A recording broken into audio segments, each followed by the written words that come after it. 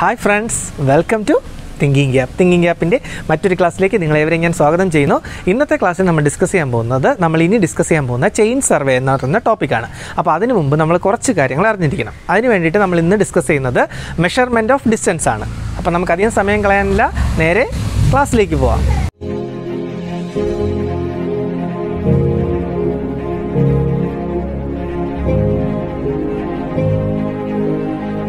അപ്പോൾ നമ്മൾ ഇന്നത്തെ ക്ലാസ്സിൽ ഡിസ്കസ് ചെയ്യാൻ പോകുന്നത് മെഷർമെൻറ്റ് ഓഫ് ഡിസ്റ്റൻസസ് ആണ്. മെഷർമെൻറ്റ് ഓഫ് ഡിസ്റ്റൻസസ് ഇത് നമ്മൾ സിവിൽ എഞ്ചിനീയറിംഗിലെ ചെയിൻ സർവേ പഠിക്കുമ്പോൾ ഈ കുറച്ച് കാര്യങ്ങൾ ആദ്യം അറിഞ്ഞിരിക്കണം. അതിന് വേണ്ടിയിട്ടാണ് നമ്മൾ ഇത് ഡിസ്കസ് ചെയ്യുന്നത്. അപ്പോൾ നമ്മൾ ഇന്ന് ഡിസ്കസ് ചെയ്യുന്നത് measurement of distances. Actually there are to methods four determining distances. First one direct method and second one commutative method. First one direct method and second one is commutative method.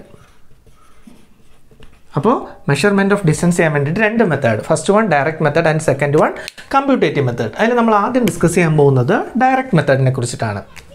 Direct method എന്താണെന്ന് വെച്ച് കഴിഞ്ഞാൽ several methods are available for measuring distance, but the method to be selected depends upon the degree of accuracy required. അതിൽ നമ്മൾ first one എന്ന് പറയുന്നത് pacing.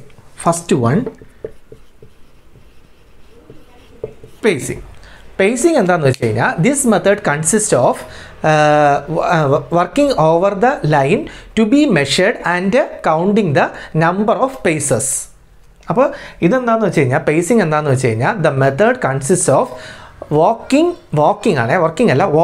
Over the line to be measured and counting the number of paces. അതുപോലെ തന്നെ this method is used for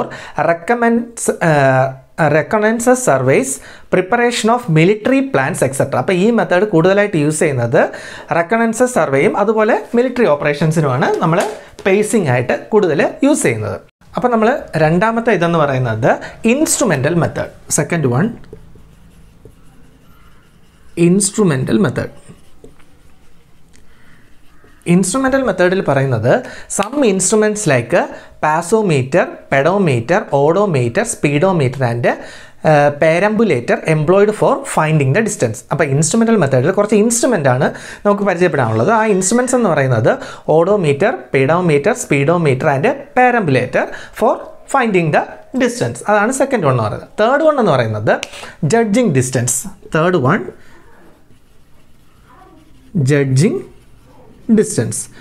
judging distance എന്ന് പറഞ്ഞു കഴിഞ്ഞാൽ this is A very rough method ആണ് ജഡ്ജിങ് ഡിസ്റ്റൻസ് എന്ന് പറയുന്നത്. And fourth one time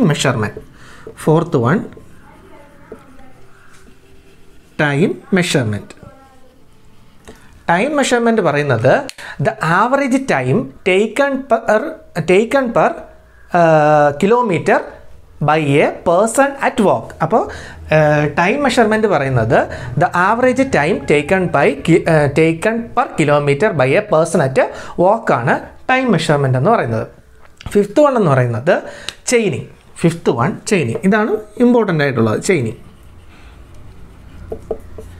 chaining എന്ന് പറഞ്ഞു കഴിഞ്ഞാൽ the process of measuring distance with the help of A chain or tap is called chaining. നമ്മൾ ഡിസ്റ്റൻസ് മെഷർ ചെയ്യാൻ വേണ്ടിയിട്ട് ഒരു ചെയിനോ അല്ലെങ്കിൽ ഒരു ടാപ്പോ ആണ് യൂസ് ചെയ്യുന്നതെങ്കിൽ അതിനെ വിളിക്കുന്ന പേരാണ് ചെയിനിങ്. അടുത്ത് പറയുന്നത് നമ്മൾ ഡിസ്റ്റൻസ് മെഷർ ചെയ്യുമ്പോൾ most accurate and commonly used method for measuring distance എന്ന് പറയുന്നത് ചെയിനിങ് ആണ്. അപ്പോൾ ഇത്രയാണ് നമുക്ക് മെയിനായിട്ട് അറിഞ്ഞിരിക്കേണ്ട കാര്യങ്ങൾ. ചെയിൻ സർവേ പഠിക്കുന്നതിന് മുമ്പായിട്ട് അറിഞ്ഞിരിക്കേണ്ട കുറച്ച് കാര്യങ്ങളെന്ന് പറയുന്നത് ഇതാണ്. ഓക്കെ, അപ്പോൾ നമ്മുടെ മെഷർമെൻറ്റ് ഓഫ് ഡിസ്റ്റൻസ് എന്ന് പറയുന്ന ടോപ്പിക്ക് നമ്മളിവിടെ കംപ്ലീറ്റ് ചെയ്തിരിക്കുകയാണ്.